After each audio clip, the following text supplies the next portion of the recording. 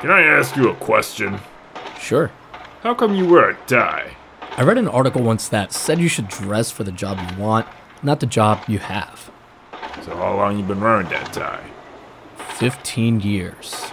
Growing up, I was a cartoon junkie, and I was absolutely obsessed with Cartoon Network. And while I love shows of the era like Ed, Edd n Eddy, Johnny Bravo, and Dexter's Lab, their boomerang block gave me an appreciation for the classics. So when DC Comics announced in 2016 that they were starting Hanna-Barbera Beyond, a new land of comics that was going to take some classic Hanna-Barbera properties and reimagine them in drastic ways, I was intrigued. Now, I've already covered the pure insanity that was Scooby Apocalypse, complete with its emoji-powered Scoob and super buff Scrappy, in a dedicated video. But my favorite of these comics was by far The Flintstones. This book has no right to be as good as it is, but as the kids say, it's woke AF and based.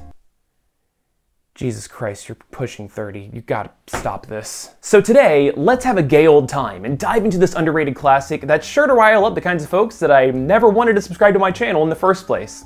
Hey, it's good to see you. Thanks for the click. But before we get too far into things, I need to give a quick thank you to my all-time favorite sponsor, Magic Spoon. When I was watching cartoons as a kid, cereal was my go-to snack, especially a topical fruity one that I can't legally mention here. But now that I'm paying more attention to my health, Magic Spoon has been a great replacement. I have been absolutely destroying boxes of the new gingerbread and honey graham flavors with no remorse, because it's got 0 grams of sugar, 13 to 14 grams of protein, 4 net grams of carbs, and only 140 calories in a serving. They're also keto-friendly, gluten-free, grain-free, soy-free, without skimping on any of the flavor. Like, seriously, this stuff is good. Honestly, just give it a try for yourself, especially since they have a 100% happiness guarantee that offers a complete refund if you don't like it, no questions asked. Just go to magicspoon.com/Drake and use my code Drake for $5 off your very own variety box, with flavors like cinnamon, blueberry, or even maple waffle. Shipping just started in Canada and the UK, so it's more accessible than ever. Thank you very much, Magic Spoon, for your continued support, but now, let's get back to the video. The original Flintstones cartoon was all about taking 1960s suburbia and throwing it back into the Stone Age, deliberately riffing on sitcoms of the era by showcasing the absurdity of society and day-to-day life by juxtaposing it with the show's prehistoric aesthetic. What did happen to your dreams, Fred? What kept you from going to college? Only one little thing. I never got out of high school. Why not? I'll tell you why not. Because I was young and strong and stupid. The brilliant thing about adapting this property is that all you really need to do is give the societal and political commentary a modern-day update, which I think the 2016 comic does a fantastic job of. Writer Mark Russell nails the satire by allowing the absurdity of its setting to play out, but the comic is also way more sad and existential than you might expect going in. And I'm not just talking about the infamous "we participated in a genocide, Barney" panel that's been making the rounds. See, the comic features all sorts of allusions to the trappings and failings of 21st century life, with things like multi-level marketing, overspending on military budget at the expense of civic endeavors, and corporate executives laying off their workforce during times of record profits just so that their stock price can bump up a couple of percents. Which, yeah, those are all part of the horrible reality that we currently live in, but the freaking Flintstones comic of all things shines a magnifying glass on deeper and more personal issues as well. For example, how about a sobering reflection on the supposed finality of marriage? If we say that nothing is forever, then what makes love the exception? What about the feeling of creating art, but your work not being able to connect with people, adding to the feeling of isolation and being misunderstood, as your deeply personal means of self-expression are lost on everyone, including your closest loved ones? And hey, did you need a heart-wrenching side plot about the horrifying existence of a bowling ball, whose entire life's meaning is being savagely thrown into objects, only to be swept into a dark tunnel where he contemplates death, just to be spit out to do it over and over and over again?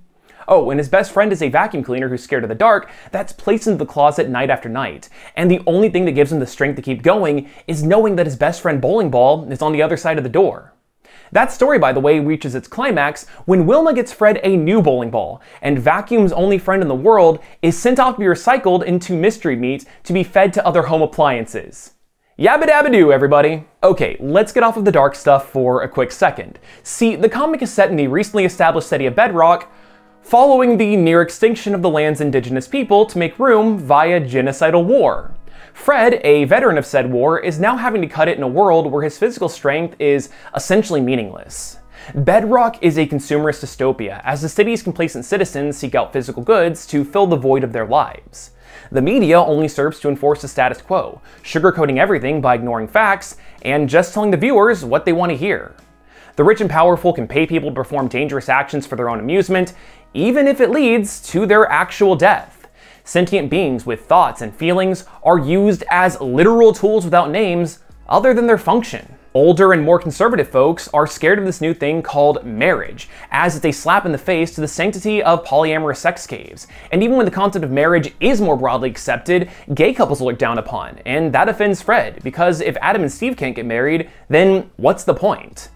Yeah, I know, a good amount of the satire in this book is extremely on the nose, but in my opinion, it doesn't detract from the humor or storytelling.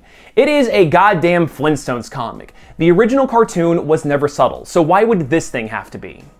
Also, I realized that I never commented on the art yet. So when the series was first announced, the promo art didn't inspire much confidence for me personally, but when Steve Pugh came on board, my mind was instantly changed. Obviously, this is a lot less cartoony than the literal cartoon, but in my opinion, it works. The visuals are more realistic, sure, but they're true to the aesthetic of the show, and they somehow look better than the actual live-action movie.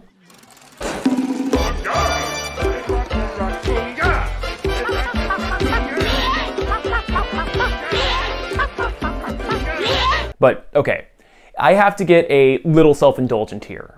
So the various Hanna-Barbera books did crossovers with DC superheroes, and my all-time favorite hero, Booster Gold, was chosen for the Flintstones. And man, what a brilliant pairing. For those of you that are somehow not in the know, Booster Gold is a time-traveling hero from the future, something that already has precedent in the Flintstones franchise with the old Jetson crossovers. In this comic, Booster gets stranded in the past and needs to repair his time sphere, but obviously since this is the Stone Age, that's easier said than done. I mean, hell, the city's most brilliant scientists can't even grasp the concept of the number 1 million. By the way, this panel is really dumb because the abacus absolutely goes to 1 million. Of course, the time machine goes awry, and chaos ensued as Booster Gold ended up bringing a bunch of prehistoric stuff to the future, but then everything gets fixed.